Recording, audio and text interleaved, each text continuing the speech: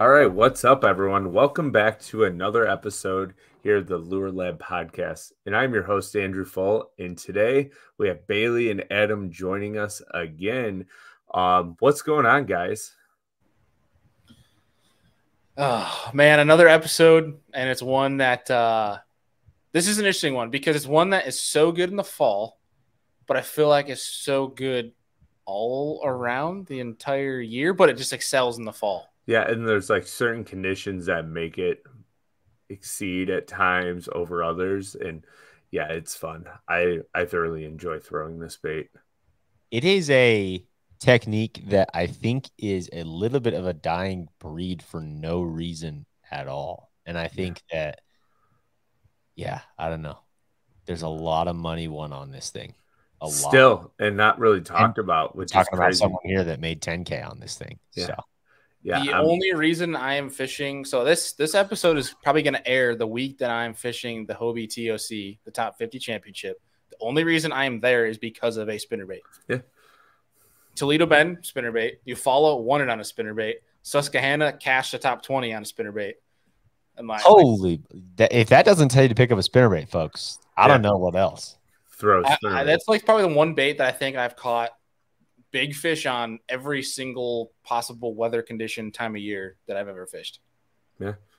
It just straight up catches fish. That is like, save that right there. Like, let's go. Clip it. Yeah. End the episode. We're good. End the episode. That's it. The forgotten art of spinnerbait fishing, right? It's basically a forgotten art of bass fishing is spinnerbait fishing. Some guys, like, even in tournaments, now I just broke into what we're talking about, spinnerbaits. So, pardon me there, but we've already talked about it. We already opened it up, buddy.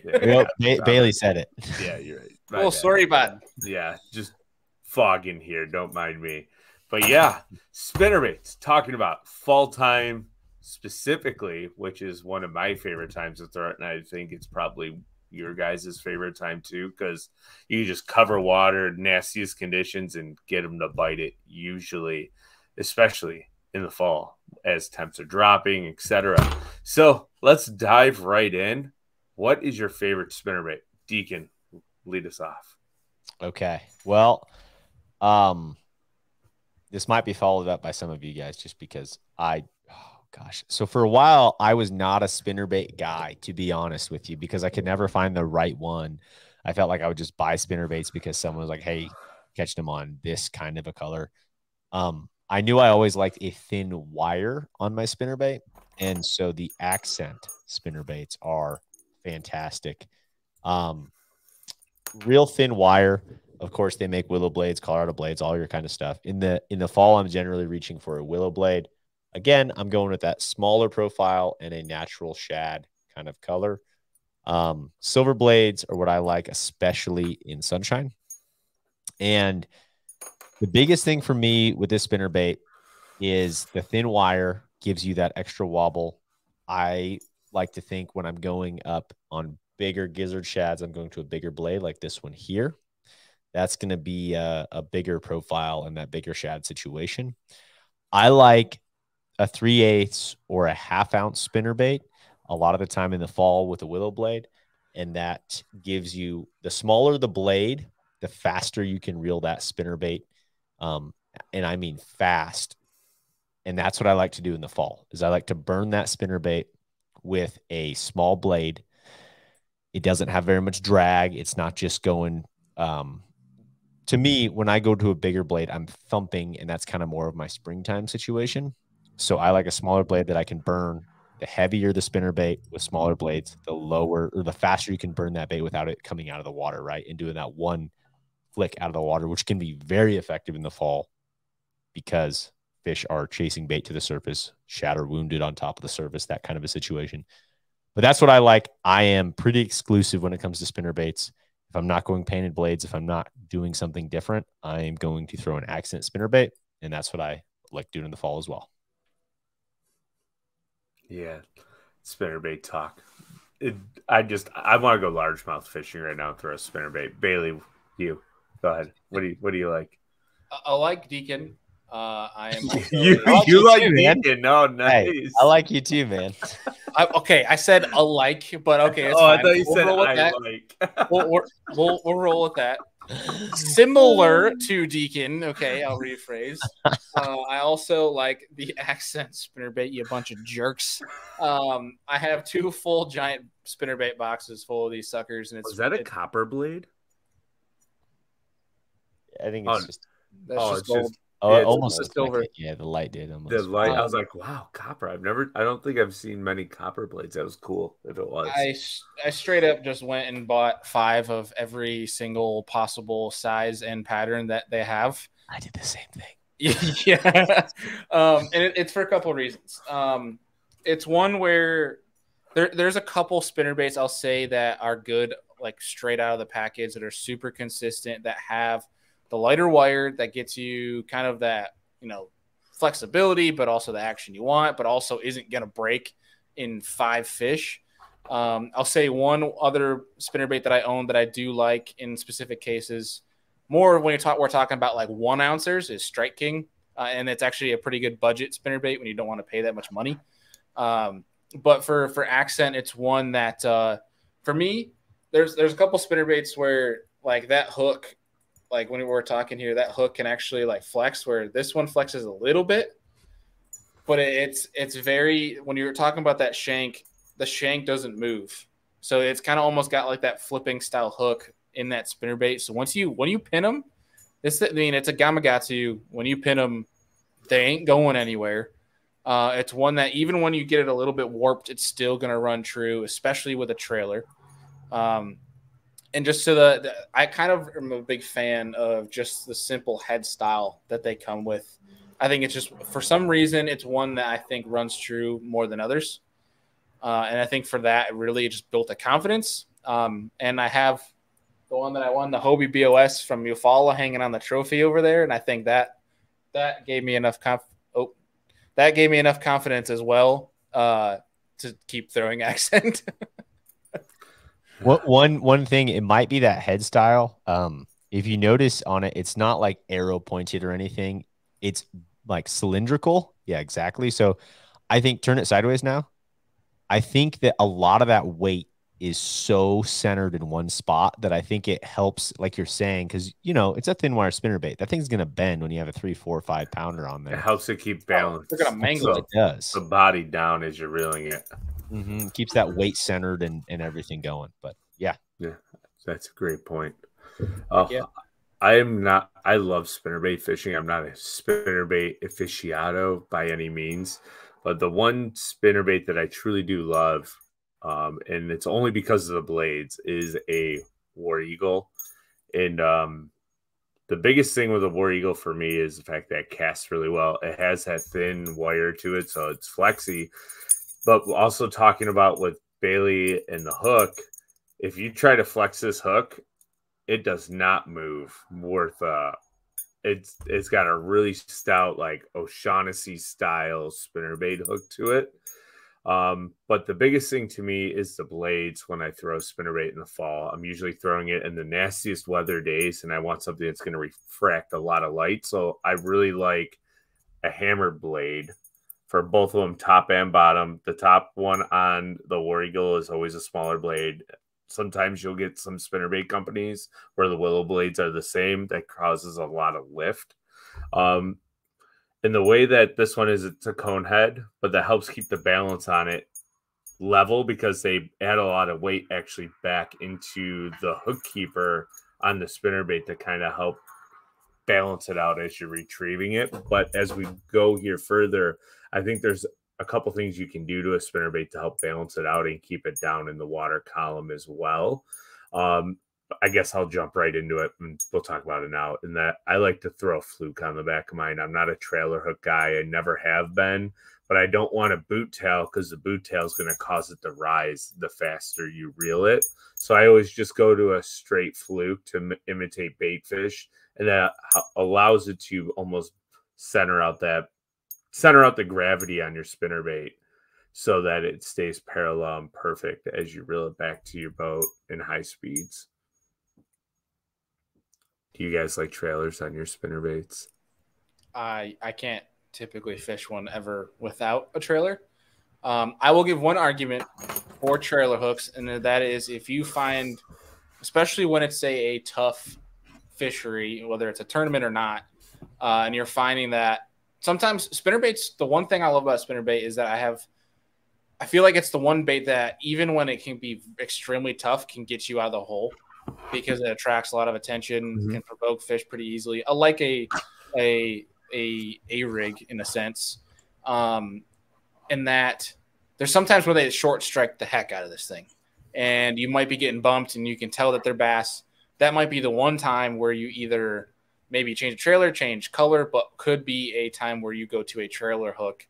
And there's a bunch of times where I'm sure all three of us have thrown trailer hooks on spinnerbaits before, and you've gotten them good, and it's only on the trailer hook, and you're like, okay, maybe that's why I throw a trailer hook. But most of the time, I don't like that because I think it gets in the way. Because especially that trailer is really a great pinpoint for these fish, and that helps them get it. I mean, I don't know many fish that I've lost on a spinnerbait when throwing a trailer.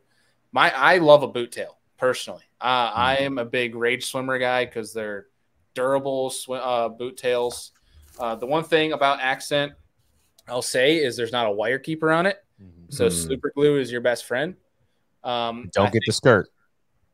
What? But don't get the skirt when you're super gluing. Right. Make sure that you're not going to like get anything anywhere else. Yeah, you get right where it starts to widen out on that hook. You get a little bit up here on that white, and you should be good. Just put a little dab, you'll be all right. But beyond that, I mean, the other trailer that I throw is I think it's Z-Man Streaks. I think it's called. I think it's a Streaks. It's got the bulbous tail on it. It's basically like a Strike King caffeine shad, but in Elastec, so you can run through a whole bunch of them. I'm a big boot tail guy for the primary reason that when I'm fishing a spinnerbait, I'm fishing specific shallow targeted cover. And I'm not bombing this. I'm making very precise short casts.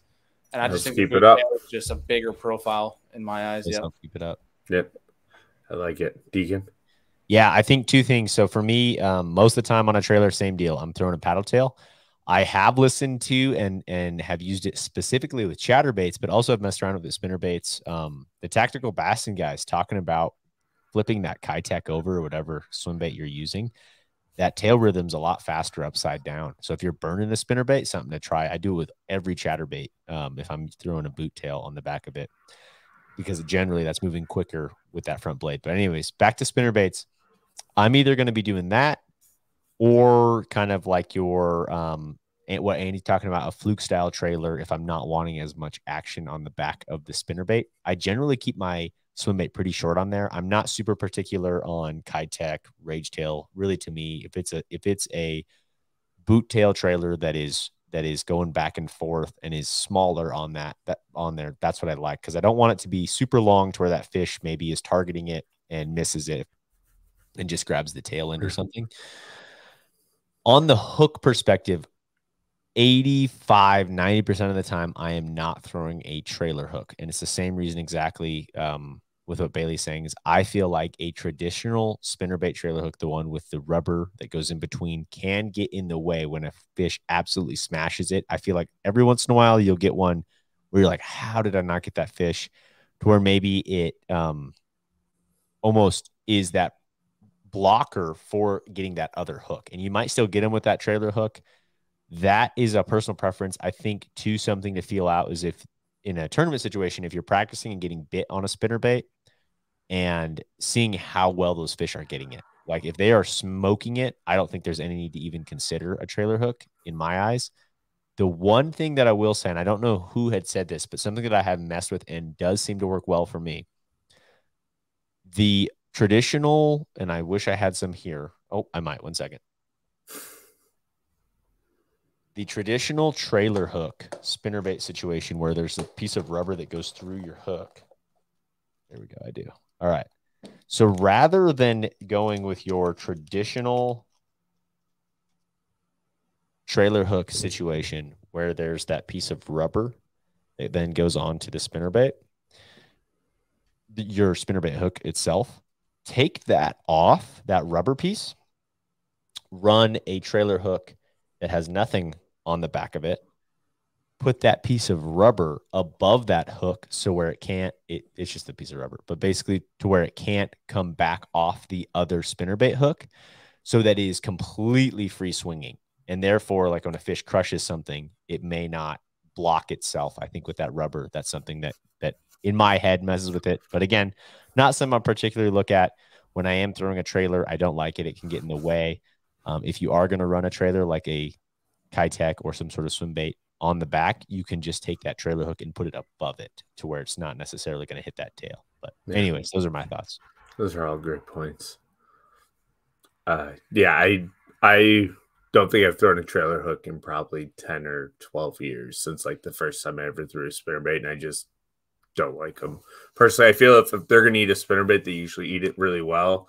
And if they're swiping at it and you're missing them, you probably pick up a chatterbait or a square bill and catch those fish in the same areas. So, but real quick, what is your setup for throwing a spinnerbait?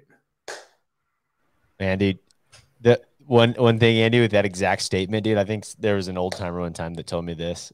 Like, I think it was on Grand Lake too in Oklahoma or something, where like, spinnerbait's king, right? And it was like, we're talking about trailer hook, and they might have been even referring to like a Jason Christian. I was like, they're going to get it or they're not. Like, they're either going to eat it or they're not. There's no point in worrying about this like half hooked one. It's like, they're going to get it or they're not. Yeah. And I feel like too, with like a trailer hook, a lot of times it's hooked. Like very rarely does that trailer hook get in their mouth. It's always like on the outside of the face because they just swipe. And I'm like that. I might as well put a treble hook on as a trailer hook at that point because I'm more likely to catch that fish if it swipes at it. Yeah, with a single hook, it's one angle that it can be in their mouth. Yeah, the whole idea of it doesn't make sense to me. And people are like, put a trailer hook on. I'm like, well, I just went to a chatterbait and I started catching them, so I don't care. So, but what is your favorite setup? Like rod, reel, line? Go ahead, Bailey. I'd say for how I like to fish a spinnerbait, so tight cover, precise target, like very specific casts. What I'm using is this rod specs are universal, but this is actually a brand new rod to Abu Garcia that I started using back at the Susquehanna River event. It's a Abu Garcia Pro Series rod. It's the Adrian Avena spinnerbait rod. It's a 610 medium heavy fast. And I have an Abu Garcia Revo SX, so it's a 7 3-1, and I have 20-pound fluoro. Nice. 20. Crack them and go. Hit them and don't stop reeling. I like it. Flip them all in. Deacon. Man, I have such a weird obsession with this one rod, and it is not like I am someone, as you guys know, I have a bunch of different rods, which isn't right. Like I'm at kind of the stage in fishing where I should be like, all right, this is the one rod company that I like stuck with. I'm like, nah, man. Like I was there for 10 years, rod. Man. Dude, I was there for 10 years. That is, I don't know what it is about me, but this is the only lose rod I have, and I have 3 of them because for whatever reason, throwing a spinnerbait, I like it for chatterbait and too. Anything with a moving bait, I can cast this rod so well targeted. It's very lightweight. And very, I love it for moving baits. And it's a Lose Custom Light, and it's a 7.3. It's a medium heavy, but it is pretty moderate. It's not, I wouldn't say it's not like a moderate, like almost like a crankbait rod, but it's got a lot of play in that rod, especially in that tip. And that's why it's so accurate casting. Like if you're throwing at laydowns or something, and skipping baits can be fantastic with it. But it is my spinnerbait rod of choice. And again, I don't even know if they make it anymore, because for a while there, it was kind of like on and off, and I think they made a new variation, which may have the same blank, but it's that typical white, gray split grip Lose Custom Light rod. That 7.3 is phenomenal for throwing a spinnerbait. I'm more of like a 15-pound test guy. I'm running a faster gear ratio reel, 7-3, generally most of the time. And that's my my spinnerbait setup. I love it. Line and reel, so 7.3, 7.5, 7.1 to 1 are all good spinnerbait reels in my opinion, because you can speed up, you can slow down, you can do different things. I am also right there with you, 15-pound test. Usually when I'm throwing a spinnerbait though, I'm just covering water, so I'm like on big flats or throwing it against like paralleling banks. Sometimes I'll throw it around docks, but I'm not throwing it up underneath. Rods, I haven't found a favorite spinning like casting rod. I love anything that's like a 7-foot medium heavy, because one, I can cast it really far, but two, I can also make accurate pinpoint short casts with it to pick apart cover. One alpha angler rod I do like, which is weird, and it's a top hammer, so it's a top water rod, so it's more parabolic. But I found that I was able to cast like a 3/8 ounce War Eagle with it really accurately around docks, and I had plenty enough backbone to drive hooks home to get the fish in. So that's one spinnerbait rod I like right now. I tend to like it on a little bit lighter side of the rod, just because like the way I set the hook, I feel like it absorbs the hook set better, and I'm able to still drive the hook home fine.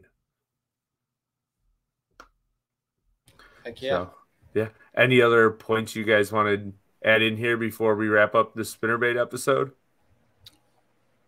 I think the spinnerbait is probably one of the easiest baits if you're an entry-level fisherman to fish and catch fish, and is one of the easiest baits in my mind to catch fish with from a setup. Whereas we have episodes where we literally, last week, we talked about crankbait fishing, and the week before that we talked about smallmouth with drop shotting specific hooks. That can be some very nitpicky stuff. Whereas a spinnerbait is you got a universal rod. Like, this is like the staple 7-foot medium heavy rod that you can pick up, grab a spinnerbait, and just about anywhere in the country you'll catch a bass. Yeah, I agree. So, yeah, and it is like the staple of bass fishing, right? When you see a guy throwing a freaking spinnerbait, you're like, man, that's Bill Dance. Like, that's it. Like, that is Rick Lund, St. John's River. It still works so good. Pistol grip, one hand cast, roll casters. Woo! There's a 7. Yep. Like, oh, great yeah, stuff. Just wild. It just gets bit. Like, some of my favorite Bassmaster episodes I ever watched, and like live, is when they're on that crazy spinnerbait bite, because they just eat it so hard every time. Heck yeah. So yeah. But anyways, we here always want to say thank you to everyone who tunes in to every week's episode of the Lure Lab.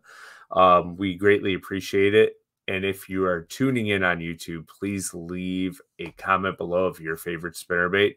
Hit the subscribe button and throw us up a thumbs up. Jeez, tongue twisting myself.